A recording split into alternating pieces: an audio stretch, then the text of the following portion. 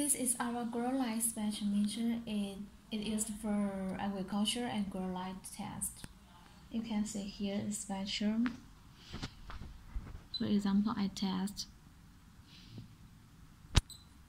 and you can see the spectrum here, and the parameters here, and it reads PPFD in red and PPFD in green and PPFD in blue.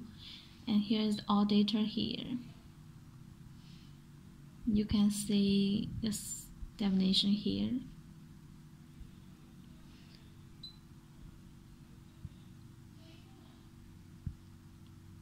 And also you can save the data as the Excel file and you can open it on computer.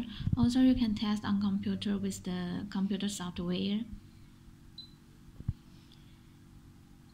And there will be continuous test.